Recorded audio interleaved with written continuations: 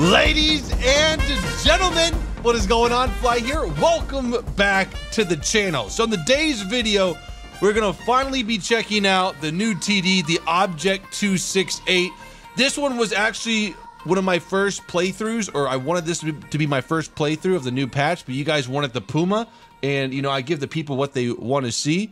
So this kind of got pushed to the rear of the new tanks and planes that we were playing. But after this video, guys, we're back to request series. We haven't done a request series in maybe a month. Like, I haven't put someone's YouTube username or comment in a video in over a month. At least it feels like that. So comments below, blow up what you guys want to see. The Object 268, battle rating 7.7, 152mm M64 cannon, a 14.5 millimeter machine gun, 0.5 more millimeter for the cannon title. So the armor on this thing it's not too shabby. Actually, it's flippin' insane. Lower glacis, 120 sloped 49. Upper glacis, 120 sloped 56. Turret's unbelievable. Look at that slopage and the effective thickness right there. And oh my god, 7.7. It doesn't fucking matter. Who fucking cares? Why? Sometimes I feel like I'm playing with just like toy tanks and not tanks when heat fin stabilizes there. I just wish that, like, I don't know. I feel like heat fin stabilize should be against a counter, like reactive armor or something like that. Like that's my biggest gripe with War Thunder, is that they add a lot of things that don't have any counters to them. Like, if you're gonna add ATGMs, add fucking smoke. If you're gonna add heat fin stabilize, add reactive armor. I mean, like, now sure, some of these tanks didn't have reactive armor, but when the first tanks did have reactive armor, boom, BR, heat fin stabilized reactive armor, not heat fin stabilized on look, 5.3. I don't know, it just kind of kills me inside sometime. Ugh. Comments below, let me know what you guys want to see next. Okay, here we go. It was at this moment that he knew. He fucked up. What the fuck is that? Oh, wow, good job. Oh my god, okay. I'm just gonna take my fucking headphones off right now. I'll be back in once this is done.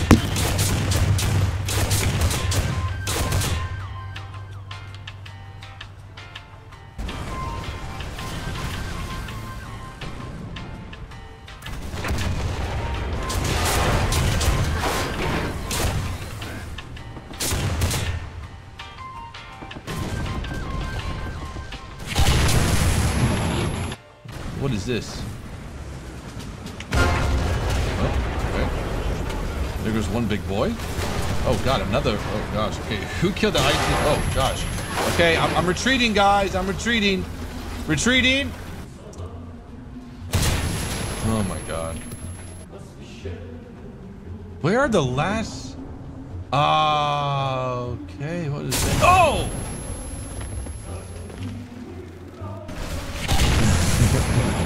What the fuck, dude? Oh, that's even short.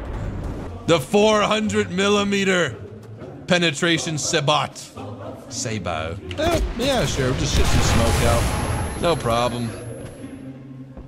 I mean, like, anything we did this match would have been pointless. Holy crap, this sounds fun. Okay, everyone, I'm dead. Yep. We tried. Oh god. How you doing? Stabilize, heat fin stabilize, heat fin stabilize, heat fin stabilize, heat fin stabilize, heat fin stabilize, heat fin stabilize, heat fin stabilize, heat fin stabilize. I feel helpless right now. I just really do.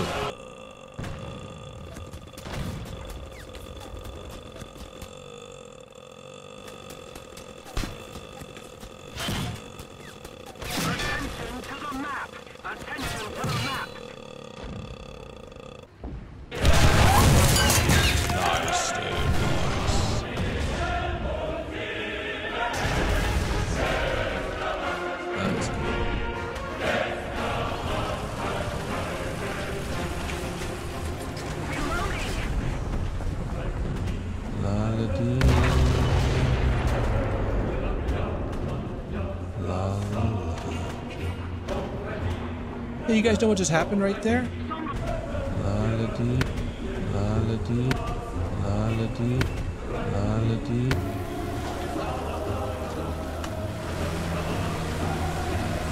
Oh my god. Really? Oh my god, we bounced though?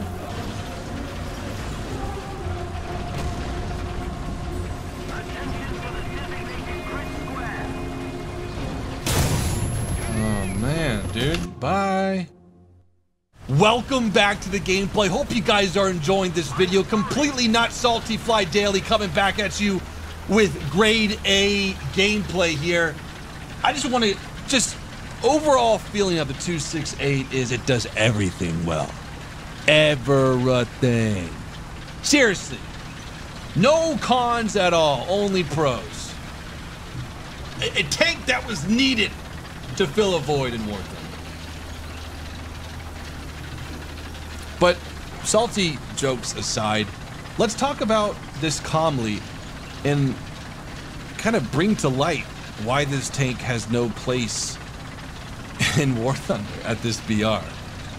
So, just a disclaimer, I'm not saying this tank can't get kills or you can't get an ace with it. It's just, it's not as competitive as the other tanks in the game. And also a disclaimer, I'm not a big fan of TDs. And you might be asking yourself, why did you make this video?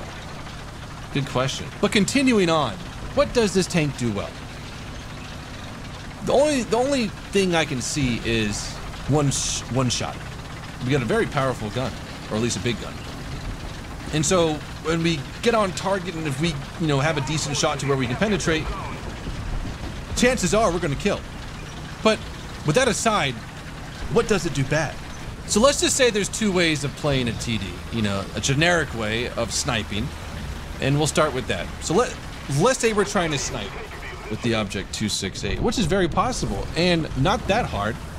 But the problem is that every other tank at this BR in the game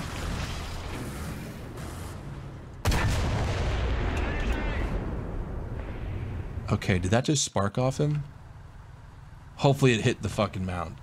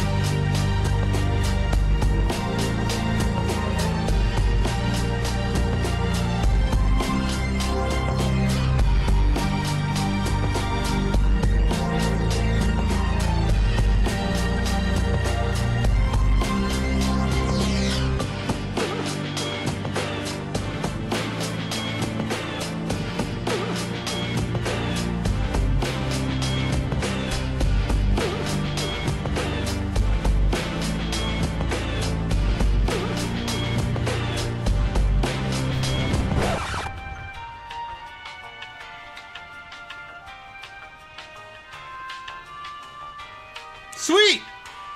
But every tank is better at sniping than us in the game. Enemy tanks can put more shots on me than I can put on them. You gotta move, buddy. There's somebody right there. There we go, good. So if I'm trying to snipe this at far range, and luckily we have a decent BR this game, enemy guns are higher velocity, they have more penetrating power, they fire faster, and most of the time, they're ATGMs. So me sniping, it's not effective as the other team is. And let's say I take this thing urban, I don't have a turret, I have a slower reload, and they're gonna penetrate my armor because there's a massive weak spot to the right, to the left of the gun. And so there's two play styles taken out where I'll be effective on. Now, I'm not saying that you can't get kills with this thing. You can. It's just, wow, that guy is sneaky breaky. Let's pull back. What the fuck? I don't even know where that came from. Ooh, sneaky breaky. The fuck? Did you guys even see where he shot from? Okay, on the repair. 32 seconds. God, he damaged me good. Let's call for some backup here. It's just more challenging than the other tanks. And I think the only reason why this thing was added is as a grinding tank. It doesn't do anything good other than one-shotting, which a lot of tanks can one-shot in the game. Attention to the designated grid Come on, zone. 11 seconds. 8, 5. Should we go reverse left or forward right? I think reverse left should do it.